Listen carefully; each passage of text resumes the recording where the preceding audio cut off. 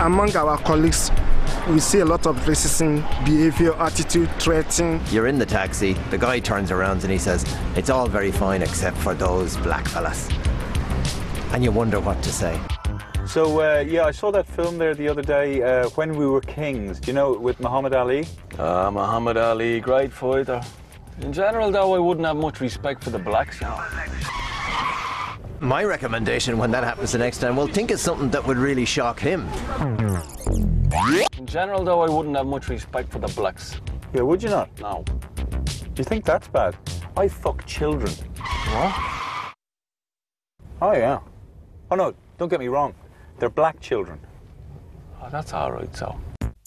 The influx of foreign nationals into the taxi trade has resulted in the so-called taxi wars between the Irish and non-Irish taxi drivers. We're brought up with these films of cowboys and Indians. The Indian's always the bad man, the black man's always the bad man, this, that and the other. And we're always brought up on this. And then all of a sudden, Mary Robinson lights a bleeding candle in our window. And all of a sudden there's an influx of fucking black people all over, and we're supposed to be politically correct straight away. Unfortunately, Irish taxi drivers' racism is not only directed at their foreign colleagues. Here, would you look at that? That is a disgrace, I'm sorry. No.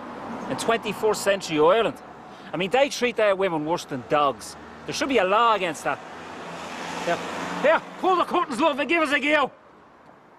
Here, why the long face? Go back to Anne Arabia. She must be suffocating in there, poor love, you know? Yeah, 2-1.